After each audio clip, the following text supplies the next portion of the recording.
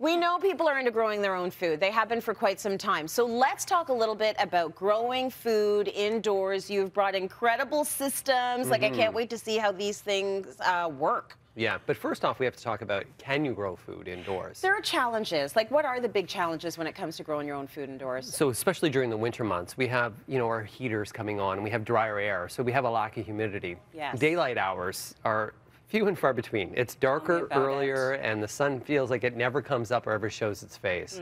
Space is a challenge. Yes. So these are all challenges that you have to take into account, and then really what we have to do is try to mimic the outdoors indoors.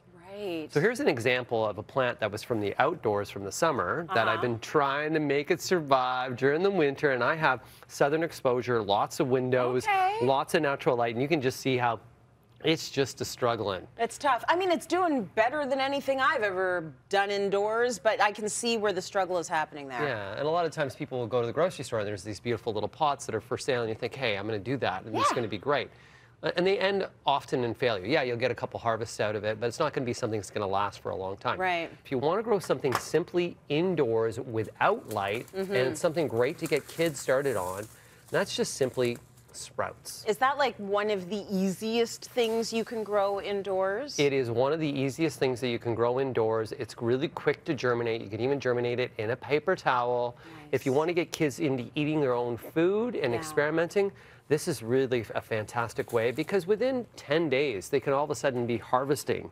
And that's that immediate gratification. My daughter is into that. She has grown sprouts in a paper towel. So she's already veering off the, like, she's definitely not apple tree when it comes to growing things. She grows things. Yeah, and I kill things. You like things. You just I like to eat them, but I cannot grow them. Well, yeah, but we're going to help you. We're going to show you how we can make this so easy. Sprouts don't need any light. So a plant doesn't need any light until when it's germinated, and then it gets 3 to 5 leaves. As soon as you count 3 to 5 leaves, that's when it needs light. That's why sprouts can go without, because they get to that small stage. We harvest them before they even need light. Got it. If we just want to simply grow something on our own, and let's say that I wanted to help this guy out, we go to a light. And it's not any old light that we're going to grab for this guy. If this guy comes It's a light that's going to replicate sun. Like, that is bright. Yeah, and it's what's called full spectrum. So a full spectrum light, and of course this would be on a stand and or holder. You can get ones that even can click onto things. Or and just Frankie can actually just come to your house and do that. I'll be here like for stand over for 12 your hours. basil. Ooh, hot stuff. There you go, there you go. But it's mimicking the outdoors because it's full spectrum. So not any light bulb will do. Okay. Now you go into the grow system. So this is one of the first grow systems that was, and there's several. There's hundreds. You go online, there's hundreds that are available. Okay. But that's Arrow Garden, and the Arrow Garden, this is one called the Harvest Elite. That one there is basically you're going to plug it in, you're going to put water in it, you're going to put the pods in, and then on the front you'll see there's a front display. It's going to tell you when to add more water, when to add fertilizer. It's going to do everything, and it's also going to turn the light on and off based upon what's growing in there. It'll automatically do what it needs to do here. Automatically, and then as the plants get a little bit taller, excuse my reach there. Oh, you're just going to up. raise that up as they get taller. So, when they're little babies, you're down low, and then as they mature, you go up, and you continue to harvest as well. That's good. I like the fact that it's automatic, and it's going to do what it needs to do. So it's foolproof, kind of? Pretty foolproof. It's actually really easy. And if you have a smaller apartment, that's great. Let's say that you want to go a little bit larger, grow bigger plants. So let's say that we are growing lettuce greens. You can see the size that will take up. So this is what's called click and grow, and I've done this system as well. It's a really great system. Oh, that's so cool. It's so cool, right? You can be like, hey. He's magical. Right? Do it again. Do it again. How you doing? Oh. I'm gonna light up your life, girl. Gonna be like no other. Yeah, there you go, there you go.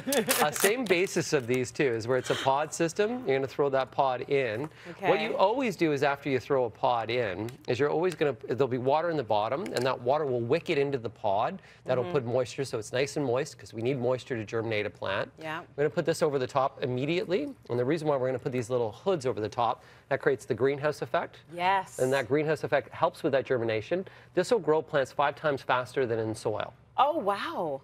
So, okay, so this is what I need to know. If you're growing a plant indoors like this, is it going to taste the same as the plant that grows in the soil? Not always, and the reason being in the soil and sun is always the best way to grow something, in my opinion. Right.